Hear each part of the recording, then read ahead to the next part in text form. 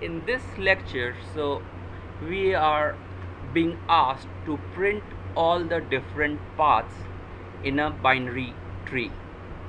So what does this mean? So let's take example. So we have to print all paths in a given tree. So if we take, like, we have a tree 20, 40, say 10, 5, 15, 30 and 70. So this is a binary search tree, and we are asked to print all the possible paths. So how to do this? So what will happen is that first we should see what are the solutions. So path means all the nodes, list of nodes from the root till a given child. So say this is a path, one path is 20, 10, 5, next path is 20, 10, 15. So this is another path. One path is 20, 40 and 30, 20, 40 and 30, and one more path is 20, 40 and 70. So these are all the paths in a given tree. So we should note how to solve this problem. So one thing that is clear is that we have to try some recursive traversal of the tree, and whenever we hit a child, a leaf node, then we should print the whole path. So I'm traversing, say from 20 I came, so I'm traversing, I traveled 20, I went to the left child which is 10, again it has a child, so I went to 5. Now at node 5 I see that okay, it has no left and right child, so this means I have completed a path and I should print all the nodes I have traversed. So what is the thing that is required?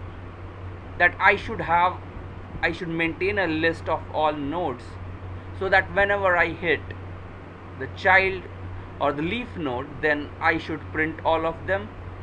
But what after that?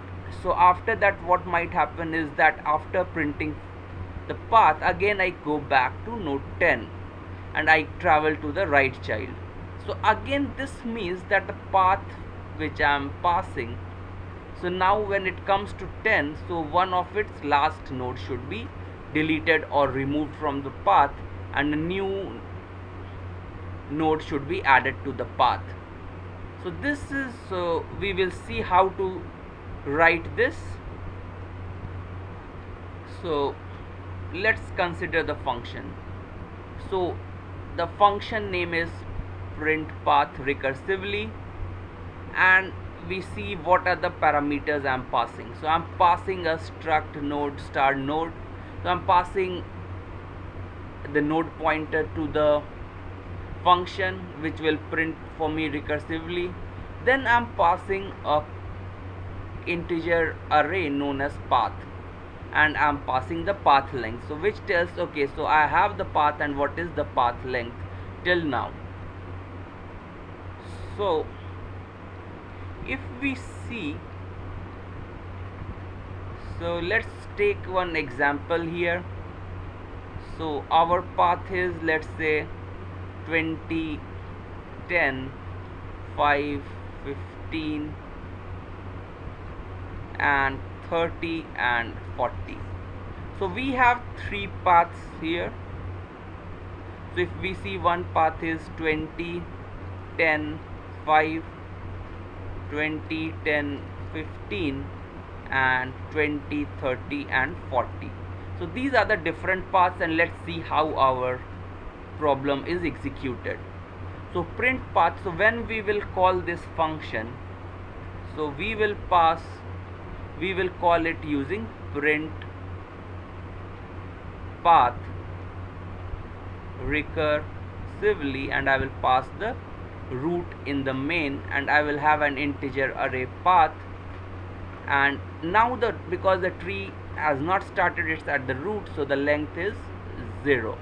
So this is what I will call with, and now let's see what happens. So I will call print path recursively root path comma 0. So one base case is, of course, if the node is null, so I will return, so there is no path. If the tree is not there, there doesn't exist any path in that. But otherwise, if it is not null, so what happens? Root is there, it has some value. Then what I will do is that in the path, of course, so now every path has a root in it, so I will have in the path 0 will now become equal to the node data of the root value of the root. So let's see how the function runs here. And then what we will do is that if node left is null and node right is null, so this is an important point here. So then we see what I have printed the path. So in the path variable I have stored something. Then if the node left is null and node right is null, so what does this check? It checks if it is a leaf node, because leaf node has both the left and the right child as null. So here what will I do? I have an auxiliary function print path. So it will print this path array. It is a for loop and it will print all the values in the path array from 0 to path length -1. And if it is not a child leaf node, then what it will do? Print path recursively node left, then path length, node right, path length. So now we should try to see it with our example tree. So let's see here. So we have here our tree, and let's see. So we call print path recursively. This is the root node, so I pass the root node and path length, which is 0 now. So I come here, then I see that okay, this is not null. So what I will do is now I will say that okay, path 0 is 20, and then I will check is the node left and node right null, so which is not true. So what I will do, I will see the code here and I see that okay, so I will go to the else part. I will call print path recursively node left, node right with the path as argument. So let's see, we come here, so I will call print path recursively, so I will call it with node left and node right, both of them. So what will happen now? I will come here first and again I will check, so if node is null, so which is not the case. So let's see what was the code here. So it first checks if node null, it returns back, but if it is not null, so we go there, and it's not null, so we will increase here. What we will do is, so we will have path of 1 is equal to 10, and then I check that okay, is node left and node right null? So no, it is not. So I have not reached the leaf node yet. So I go here and call print path recursively node left and node right. So again I come up now to this node, and what I see now is that this node is also not null. So what I do is that path 2 is 5 at this node argument, and now I check is node left and node right both null. So this is true here. So it tells me that okay, I have hit the leaf node and I should print my path. So what I do is that I call print all and I pass the path and length. So let's see the code here. So we come to the point that okay, so I have hit the leaf node and I print path, path and path length. And so what happens now is that we go to this place and I print, what do I print? I print 20, 10 and 5. So this is printed here. And now what happens again? So now I have printed it and I now come back to node 10, and where I have already called print path recursively node left, but and here I only have now, so path 2 is gone, I have only path 0 and path 1. So now what will happen, I call print path recursively node right and it comes to this place. And now again what happens, now path 2 will become equal to 15, and it sees now that okay, node left and node right both are null. So again it will do print all path and length. So it will now print for me 20, whatever was there in the path array, 20, 10 and 15. Now at 10 everything is done, so it goes back to 20.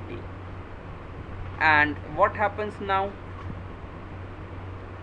at node 20, so now it goes to print path. So now I have even path 1 is gone here and I have only left with path 20, and I go to print path recursively node right and I come here. Again what I see is that okay, I should add path 1 is equal to 30. Now again this node left is null but right is not null, so this is not a leaf node. So I go to this and I call print path recursively node right, and what happens here is that at this node again it adds path 2 is equal to 40. It sees that node left and node right are both null, and hence what it does is that it prints the path 20, 30 and 40. So these were the three different paths that were there in the tree, and all of them are printed, which is done using this code that we see. So print path recursively, we saw if node is null, so of course there is no node, so we return. Otherwise what we do is that in the path length I keep on adding whatever node I have traversed. When I hit the leaf node, so I print the path, otherwise I keep on traversing node left and node right. So this was about printing paths in tree. So if you like this lecture, please subscribe to my YouTube channel, and you can go to www.saurabhschool.org to see more such problems.